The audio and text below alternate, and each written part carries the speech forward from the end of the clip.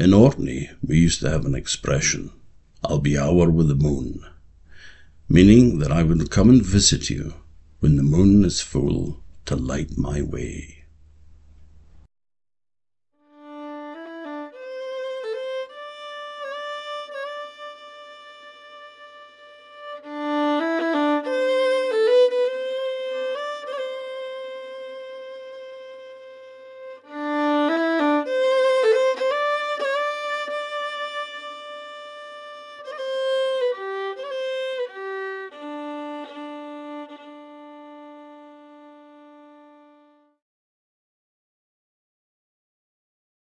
So it's a Friday afternoon. It certainly is. We're kind of snowed in still. There's been an amazing amount of snow for Orkney in the past week. And we're sitting here having a wee bit of port. It's not port. There's no port in this at all. Oh, right. Sorry. It's mulled wine. We're sitting here having mulled wine. And it's already going to my head. It's got brandy in it. A lightweight. But you told me a story in preparation for this Friday afternoon treat that I thought you might like to share. Well, I was just saying to Rhonda that, it's 3:00, Friday afternoon.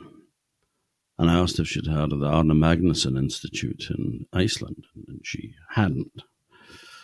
And I said that they were part of the University of Iceland, and they were the keepers of the sagas. And the director in the past was a man called Fionn Olason. And Fionn and his wife Una stayed with me once. Long story, but they returned the favour. I stayed with them for a few nights in Iceland, a visit there as well, and went to the Arne Magnusson Institute. And he said they had a tradition there that wherever they went in the world, they would buy a bottle of the local booze, bring it back, and put it in a cupboard. And every day at 3:00, they would have a drink. Every day? Every Friday. Okay. Sorry. Did I say every day? I meant every. You said every day. Every Friday at 3:00, they would then select something from the cupboard, and they would all have a drink, and they'd all just gather together, have a drink, have a chat, have a laugh. Brilliant way to run an organisation, I think. It is. And so this is my homage to the Arne Magnusson Institute. And while I was there, actually, I had the incredible privilege. I mean, to me, this is like, a religious experience. Oh, I think much more important than that. I was taken into the vault of the Arne Magnusson Institute. And Fionn said, "Right, what can we find here?" And he brought down this a box, and he opened it, and he brought out a book, beautiful medieval manuscript written on vellum, which is calf skin, and said, "There you go," So I was holding this book, and I said, "What is this?" And he said, "Flateyarbok," and I said, "Flateyarbok, but that's on this, what date?" I said, "What date is this?" And he said it was 1360 something. And I said, "Well, that's quite early for a copy." And he said, "It's not a copy. This is Flateyarbok." And I won't tell you what went through my head, because we decided not to swear on our podcast.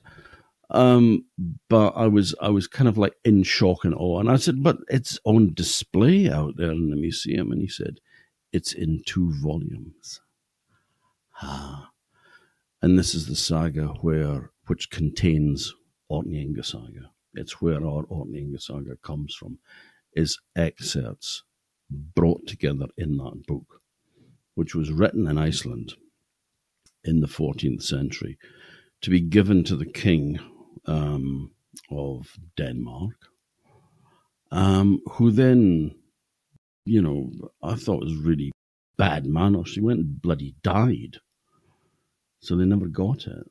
And it was found by the aforementioned Arne Magnusson, who was collecting for the king of Denmark in the 18th century. on the island of Flatoy, which is the same as our Flotta, Flat Island, and brought it back, and then it was transferred back to Iceland. I think it was 1961. All the sagas went back from the Royal Collection. And to me, holding the original Orkney Angus saga was just the most amazing experience. I'm havering. Why don't we just start and actually do what we were supposed to be doing instead of just going off at a tangent? Well, it does lead in actually to explaining who we are and what this is all about. Who am I? Well, there's a question. My name's Tom Muir, and I'm a storyteller, writer, museum-y person, worked in archaeology, history, folklore. Orcadian. Yep, very Orcadian. Apart from my great-granny who came from Fair Isle, which is part of Shetland. But otherwise, born on a small farm called Valdigar, down by the sea, and in 1963. So, farm boy. No qualifications whatsoever. I just do what I do because I love it. And you are? And I am Rhonda Muir, your wife. I come from Western New York State in America, which, if you talk to anyone from Western New York, don't say upstate, because that's two different things. Does he get upset? Western New York. This is reminding me actually very much this week of Western New York with all the snow. I used to have sort of a traumatic experience driving to work in the middle of the night in snowstorms. And so I was glad to see the back of that particular part of Western New York. We get a lot of snow there and a lot of storms. But that's where I spent the first 50 years of my life, in a very small town, and moved around a little bit within a 5-mile radius of that small little town, South Dayton it was called.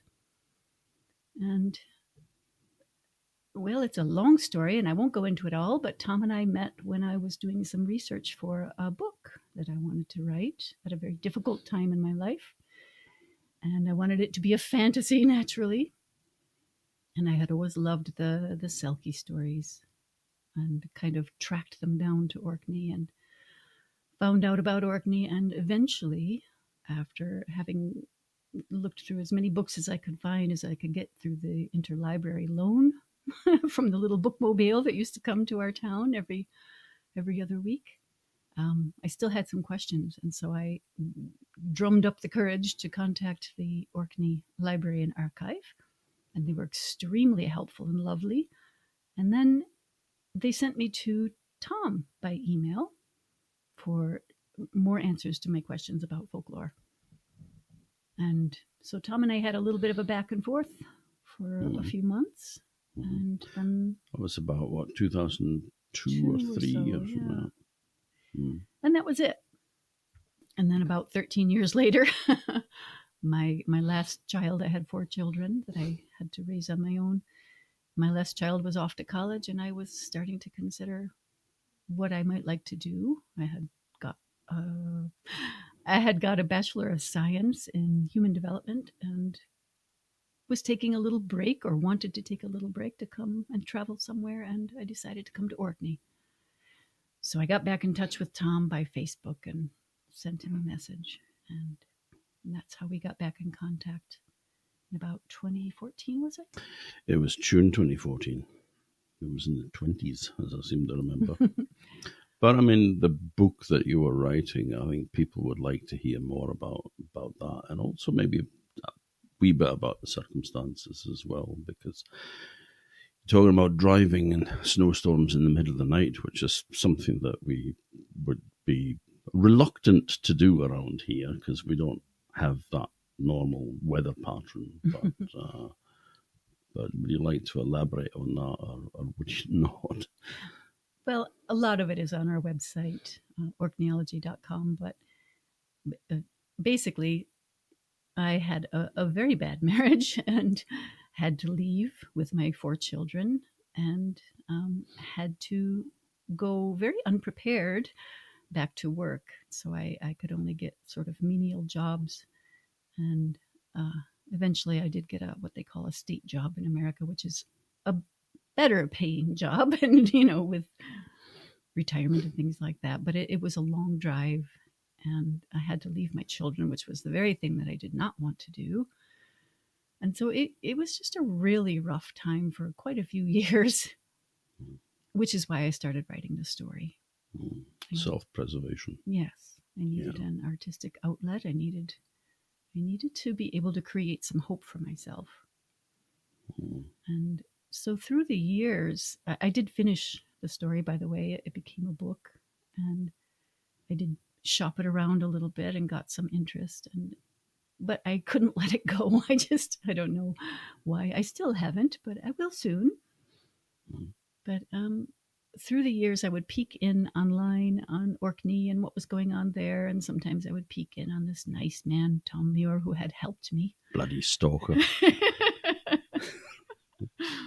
And it was always sort of a sweet dream that there was such a lovely place, lovely people in it. And I never really thought I would be able to travel there. But years later, I did begin to find the courage that I might want to and be able to travel somewhere. And here's a funny story to interject. I mean, I'm going to skip over all the sad stuff for now. When I did get down to wanting to travel to Orkney and thinking that I could, there's a man called Rick Steves who does a travel program in America. And I have watched him for years, and I had actually ordered a DVD, which is, all you could, in those days, there wasn't streaming or things like that, about European travel tips, because I didn't know how to travel and I was scared to, but I thought I would like to try to learn. And so I watched the Rick Steves video and all of his programs on PBS, and I loved Rick. Well, fast forwarding many years later, Tom and I are married. I'm living in Orkney. And who should have an appointment with Tom at the museum to get some information about Orkney from him but Rick Steves? Who I'd never heard of. Tom had never heard of him, but I was just squealing like a fangirl. And so I went to work with him that day. I'll bring your children to work. Bring your wife to work. So I happened to be there when Rick came in to talk to Tom. But anyway, that's a little sample of how my life has changed. And I think that's enough for now. We got together. Maybe you want to say more about it? Well, I mean, life for me is kind of weird. I've been working at the Orkney Museum since 1988. So it's we're into the 36th year now. And one of the things that I do is outreach. So I work with the media. So if anybody is doing a newspaper or magazine article or a radio show or television, they contact me for the information up front. And I know that I'm the BBC's go-to guy in Orkney, because I was told that once, and I had never heard the expression before. I had no bloody idea, but I mean, I could guess. I'm not an idiot, I didn't know there was such thing as go-to guys. But anyway, they phone me. I give them information. I also suggest people that they should talk to, and also locations to film at as well. And a lot of times they say, "Oh, will you come and do something?" So I go along. So I've met a lot of celebrities along the years, and I mean, to me, a celebrity is just a person that kind of got lucky, not taking anything away from them. But I am not in awe of people who are famous at all. No. Doesn't matter who the hell they are. They're just another human being as far as I'm concerned. When we first started talking online, before we actually decided that we were a couple, Tom used to tell me about people that he knew. I would mention somebody and he'd say, "Oh, I know that guy," or "I met him." Or, I'd say, "No, you don't. Cut it out." And he had, and he would send me a clip of a program or something to prove it. And so later on, well, very recently, as a matter of fact, there was another man, a Navajo flute player called R. Carlos Nakai, that I had always loved, and I had his CDs in a shop, the gift shop that I used to run in South Dayton, and I put some music on one night, and Tom said, "Oh, who's that?" And I said, you wouldn't know him. He's a flute player called R. Carlos Nakai. And Tom said, "Oh, I think I know him." I said, "You do not." But guess what? He did. He did know him. R. Carlos had come into the museum looking for him to talk about shapeshifter stories. Mm-hmm. He was interested in Selkies too, you see. Lovely guy. He was here with his family, with his wife and his daughter and son-in-law, Will Clipman, who is a drummer and storyteller as well. So that's just kind of how our life goes now. How Tom's life has always gone. Things just happen. And as a result, we have many interesting friends. And I think that's kind of what we want to do with this podcast, is to talk to as many interesting people as we can. And yeah. Well, I mean, our Carlos and his wife and daughter and son-in-law are coming back to Orkney later this year, and so hopefully I'll be able to have a chat with them then, if they're up for it. I mean, I haven't asked yet, so it's a bit presumptuous, I suppose. But yeah, they're wanting to kind of go around Orkney with me and get a flavour of the place and an understanding of the people, and I think that is a very important thing. People are very important everywhere, wherever you go. Mm-hmm. And I think getting an understanding of the people of Orkney is kind of what we're doing with the website and also with some of the books that we're publishing. I mean, I've been very fortunate with storytelling that it's taken me around the world, you know, from Nunavut in what was, I think, the north, was it Northwestern Territories or something like that it used to be called in Canada. But Nunavut is now the land that belongs to the Inuit. So it's their ancestral lands, and it has been given back to them rather generously by the Canadian government. I'm being sarcastic, by the way, in case you didn't get it. No. Here, have your own land back. Gee, thanks. But then again, there are many Indigenous people who are not treated so well. So I'm not having a pop at the Canadian government in case any Canadians are feeling insulted. Not in the slightest. We love Canadians. They're some of our favorite people. Oh, yeah. But, yeah, it's taken me from Nunavut to Hong Kong and many, many countries in between.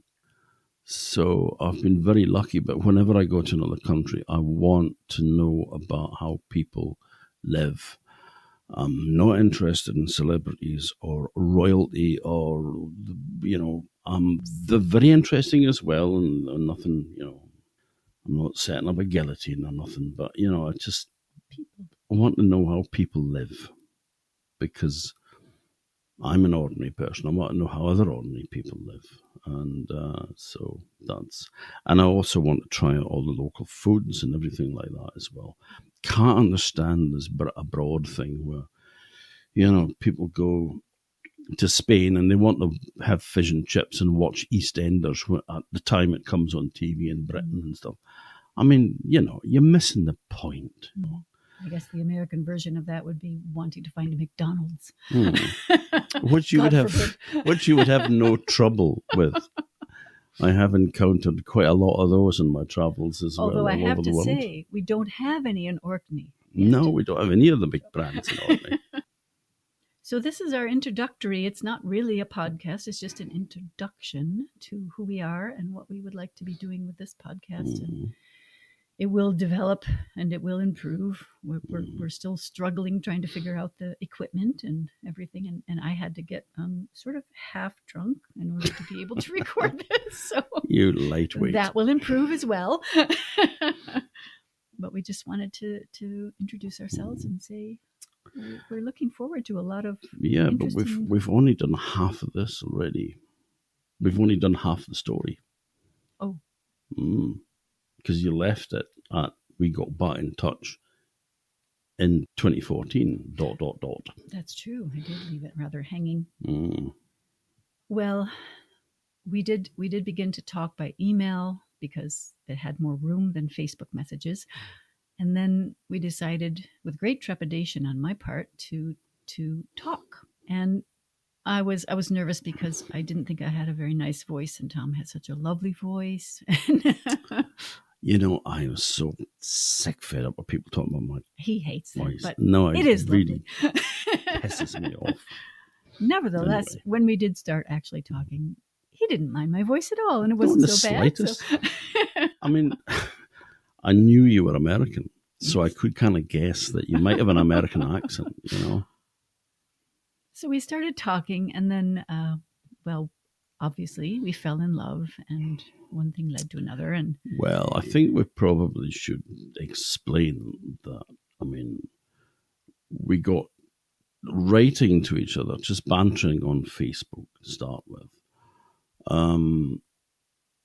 I got a friend request from her one Sunday afternoon when I had my feet up in front of the telly watching highlights from Glastonbury Rock Festival and, well, music festival, I should say, because it covers many genres. And I was sort of chugging my way through 4 bottles of whiskey. No, wine. Ooh. Oh, maybe we should edit that bit. I was chugging my way through 4 bottles of wine and just watching, like I said, the highlights from Glastonbury.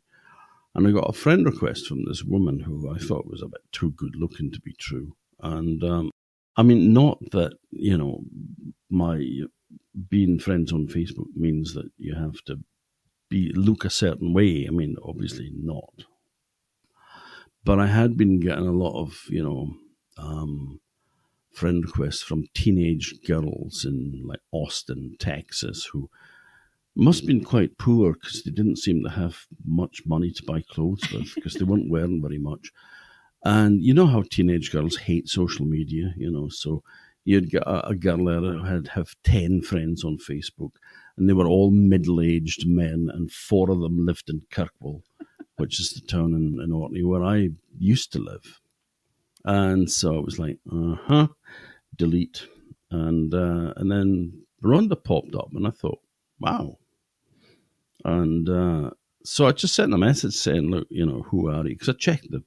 Like I always do, I check the site to see if it's legit or if the person is just like a fake account with nothing on it. And so it seemed genuine enough. So I just said, like, do I know you? And then you got back pretty much straight away. Yeah, it was kind of frightening to me because I was just sending you a message thinking I'll just sort of, because I could see he had about 1,000 friends. So among that crew, I was sure I could just lurk for a while and maybe pick up some information. I was still at that time thinking about coming to Orkney and knew that I couldn't afford to stay in a proper bed and breakfast or anything. And, you know, I just had thought that he might have some advice on where I could stay and what I should see and things like that in a very short period of time. And so when he got right back to me, it was a little bit frightening because I had planned to lurk. But that's where it began. And I told him who I was and that we had been in contact before, many years before. And he actually remembered me, which surprised me. I have to confess that the reason I remembered you is because of a Beach Boys song. Yeah, it's the only Rhonda that I'd ever heard of, you see. That song, yeah. I just thought... It's 4 o'clock here. It's 4 o'clock. That's our slate clock on the mantelpiece. So, yeah, I was the only Rhonda that I'd ever actually heard of. But, I mean, I did remember writing back and forth, and we had a good laugh. I mean, there was a rapport between us. Now, I get hundreds of requests for help, for information and all that throughout the year at the museum, everything from people doing degree courses to PhDs to research and books to, as I said, media and such like. And I don't remember them. I mean, people get back in touch and said, oh, you were very helpful last year and blah, blah, blah. And it's like, I actually have no idea who this person is. It's not because I don't care, it's just because there's so bloody many to choose from. But I did remember the fact that we did actually have a bit of a rapport going back and forth. Now, I had no idea who this woman was, obviously, at that time. This was on email long before you could attach a photograph. Oh, could I just interject and say I still had dial-up internet with a what do you call it? There was a limit on how much I could use, and nobody could use the phone while we were on the computer. So it was ancient times. And before social media, so you had no idea what anybody looked like. So for all I knew, she could be a happily married 95-year-old woman, and it didn't make any difference to me because it was just somebody asking for advice, for help, and I will always give help whenever I can. So, but yeah, I did remember you, but we were talking, I think it started off just like writing to each other on Facebook, and then you said, oh, you seem to be chatty like me, so you gave me your email address. And then we emailed, and then we ended up on Skype, I think it was. That's right, it was Skype, yeah. That's how we got in touch. But yeah, we would talk on Skype, and it ended up being every night, and it ended up being about 4 hours every night. So it wasn't as if it was just like, sort of quick chat or anything. I mean, no. And the more we started talking to each other, the more it felt like we were the other half of each other's soul. The person that you long for when you look up at the moon at night. And this is sounding very sappy, but we both knew. But it was ridiculous. So we didn't say it because it was impossible. But then actually it wasn't. We did make it happen. It was not without a few tears. It's always difficult to leave one thing in order to go to another. And in this case, the one thing was my family and my home, where I lived for the first 50 years of my life, and people I love.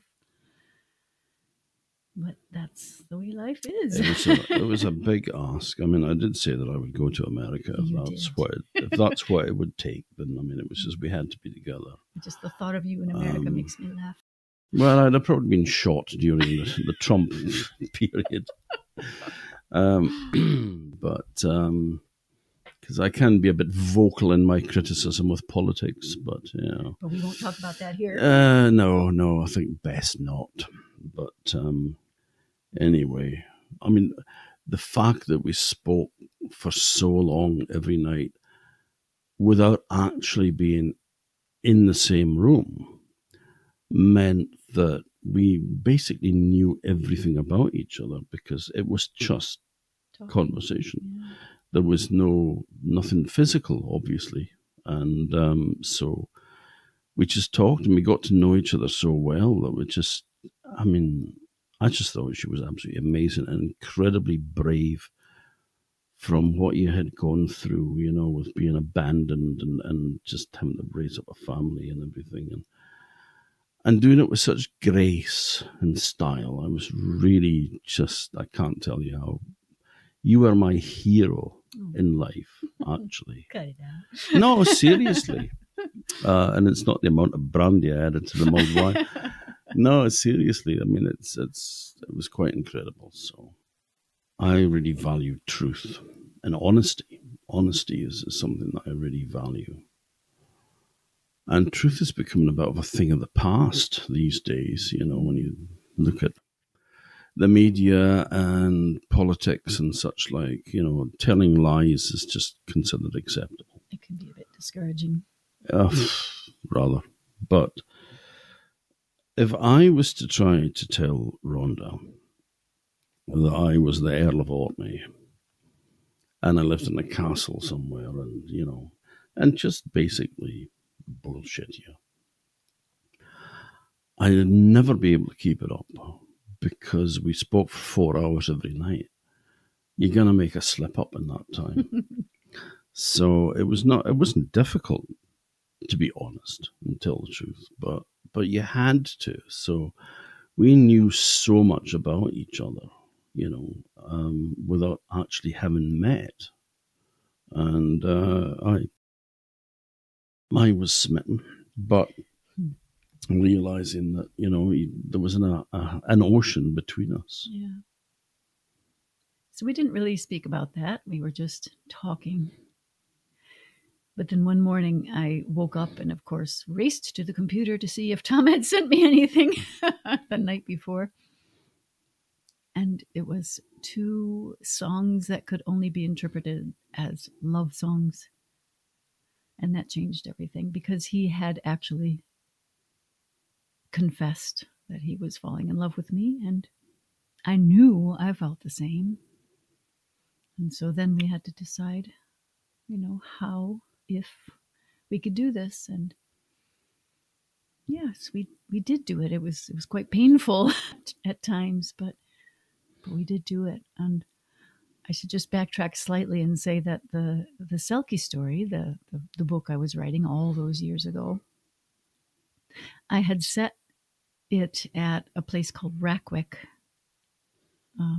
which is one of the most beautiful places I've ever seen. And when I came here to visit Tom for the first time, when we actually met, he took me there for my birthday, for my 50th birthday, actually. Mm-hmm. And on the sand, on the pink beach of Rackwick, where all the striped boulders were tossed about, and it was so beautiful.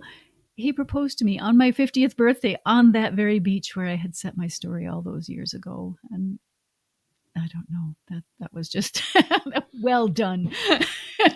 Well, there's more to it than that. You see, Orkney was voted the most romantic place in the world by Mills and Boon readers several years ago, which made us all chuckle. But you just put it off the charts with that. Well, during one of the many long hours of conversations that we had with each other, you had spoken about a ring that you had when you were a kid at high school. Mm-hmm. And it was a class ring for Americans. Right. Does that mean classy? No. But it was a gold band with a green, stone. Pretend emerald. Yeah, it was probably glass, but paste. But it was, in your mind, it was an emerald ring. And you had this class ring, but it had got broken, and so I had stored away this information in the back of my little dyslexic brain, because I remember things, and so I had a ring made with an emerald, and that was what I brandished on the beach. And it was in the place where Rhonda's book was set, and so how could you refuse? How could I indeed? Yes. And so here we are, 8 years later. More than 9 years later, actually, because that was 2015. 2015. And we've had many, many wonderful adventures together since then. But that'll be 9 years, actually. 9 years this summer. This summer, yeah. This July. Mm-hmm. We've had many, many adventures together since then. And, like everybody's lives, we have good days and bad days and difficult things to handle. And I mean, I always feel like, because I wrote a little ebook about moving to Orkney and trying to help people who were considering such a move, because it is kind of a big deal, even if you live in the UK to begin with, much less if you have to deal with immigration and all of that stuff. It's not easy just to move continents, because there's a hell of a lot of legal work and expense as well. Mm-hmm. And fortunately, working at the museum, I did actually earn enough to be able to qualify. I mean, the government was recently talking about putting it up to was it 60,000 a year you had to earn? And several it's like, times more than it who was. the hell earns 60,000 a year? To them it was like peanuts. But to a working guy here, it's unreachable. It's not easy to go through the whole immigration process. But even if you live in the UK, it's not easy to live on an island where there are a lot of inconveniences that you might not realize, and the weather is very different, and it's very dark in the winter and very light in the summer, which actually annoys me. But it might be worth it. It might be worth it. Yeah, it was worth it for me. I've never ever regretted this move. Me neither. And I mean, you were saying that, we've had our ups and downs like everybody in the world has, anybody in a relationship. But the ups and downs has just been, trials and tribulations of life that you have to get through. Mm-hmm. Not a problem with each other. Just everyday life as it is, lived by humans. Mm. But then Rhonda had the idea of coming up with Orkneyology.com, a combination of sort of a website about the experience of somebody from outside Orkney moving in, and also then historical, archaeological, folklore pieces from me, from somebody very deeply rooted here. But it's kind of ended up becoming more of an archive thing. Mm-hmm. But it's chosen the shape it wants to be and has to be. Mm-hmm. And we're just going with it. We're just trotting along behind it. And this is part of it. This podcast is another way that we want to collect, I guess. I don't know. That I don't really like that word. It sounds a little bit imperialistic. It's a bit clinical. Yeah, but this is a way that we can help to make a record of how life is here and interesting people that pass through here or live here. Mm-hmm. There's a lot of people that we've planned to interview. Of course, they don't know this. They don't know it yet, but they'll be delighted.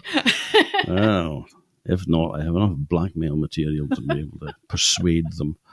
But it's I've been very fortunate in life, having a very unusual life, but then meeting so many amazing people with amazing stories, and it's just wanting to pay tribute to them, really, and have some of these stories recorded for posterity as well as anything else, because there is the possibility of actually just archiving these recordings as well, so that they're in the public domain at some stage or other.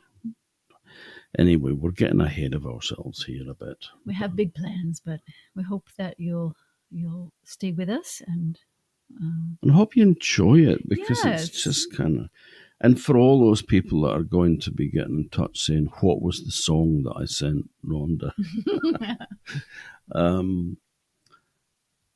It's an old 1980s song by Chris Isaacs called Wicked Game.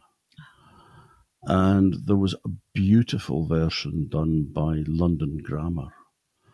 It was done live for a radio show, and you'll find it online. And they for anyone for those that don't know about London Grammar, there's a 3-piece band.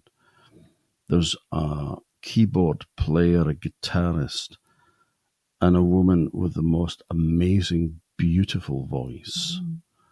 And it is so emotional. And it's so stripped back, this version. It's so simple. And it's all about falling in love, but not wanting to fall in love. But you can't help yourself. That was the card up my sleeve. The ace tucked up there, So if you've stayed with us for this long, thank you for your patience. And I know, well done. Give yourselves a round of applause. This is just a practice run. Future ones will be much more polished, I'm sure. Oh, I hope not. Yes. No, you're right. You're right. We don't want to be polished and slick. We want to be real, and we want to just talk with our friends. Yeah, because we're just having a conversation with friends. Yeah. It's not like a kind of, back in the old days in the BBC where when they read the news, they had to wear an evening suit, black tie and tails. This is the BBC. That's not good. Nah. So, anyway, thank you again, folks, and take care and stay warm and be good to each other. Yes.